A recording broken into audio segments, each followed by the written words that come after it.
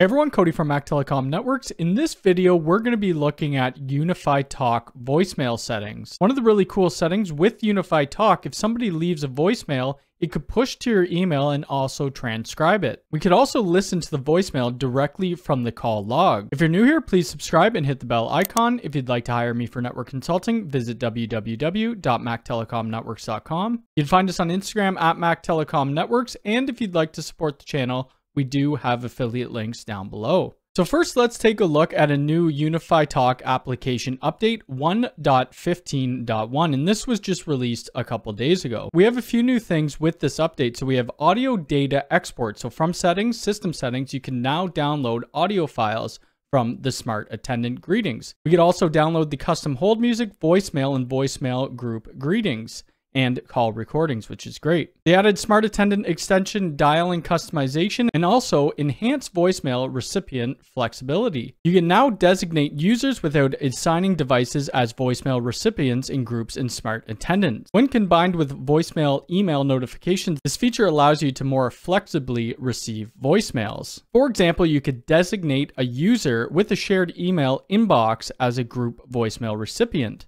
No phone required, so multiple users can check incoming voicemail messages. And I think that's pretty cool. Now going back to the Unifi Talk application, let's set our voicemail greeting for our user. So if we click under our users and groups, we can see that I have a few different users here. The one we'll be using for this video will be the Mac Telecom test. So we could press edit on the Mac Telecom test, and under manage, we could see voicemail. If we click the drop down on voicemail, we could select a greeting. So we could either record one or we could upload one. I'm going to record one. It says click the microphone icon to record your message. So that's what we're going to do. You've reached Cody's voicemail. I'm away from the phone right now. Please leave a message and I'll get back to you as soon as I can. And now we could listen to that voicemail before saving it. So let's take a listen.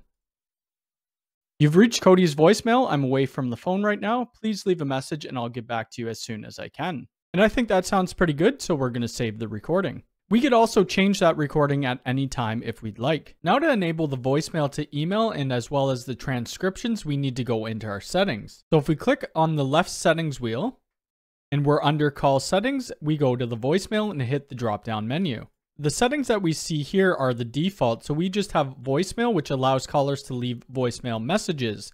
We could also see voicemail email notifications, which we're going to want turned on. So we could see that deliver email notifications for voicemail messages within 2 minutes of their receipt. Notifications will be sent to the email saved to the user's profile in Talk. We also have the voicemail recording and transcription in email notification. So attach the voicemail recording and transcription to the email notification, and we'll toggle that on as well. We could also have the email notification for unread voicemails only if we'd like.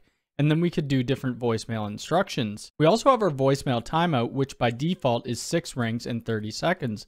I'm going to put that at 4 rings and 20 seconds. Now I'm going to call my Unifi Talk number from another phone that I have. So we'll dial in the number.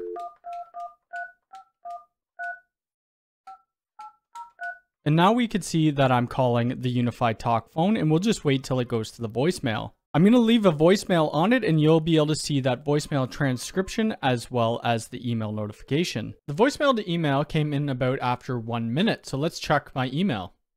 We could see here that there's a notification, Unifi Talk, you have a new voicemail. Let's click on it. And below we could see the transcription where I just said YouTube test 1, 2, 3 a few times. And that spelled out perfectly what I said. We could see the number that the caller was calling from. We could see where it's going to and then the length. And we could also see the date and time, which I think is pretty wicked. Now, if we scroll down on the email, we could see that we have an attachment, which is our voicemail in an MP3. Let's take a listen.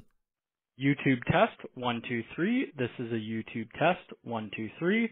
YouTube test 1, 2, 3. And that's really great. I find that's very easy to use, and you could listen to your voicemails wherever you are. You don't need to be in the office. Now let's go back to Unifi Talk and we'll be able to see that same voicemail in our call log. So looking at the call log, we could see where it's coming from. We could see where it's going to, the date and time, the duration, and then we could see recording.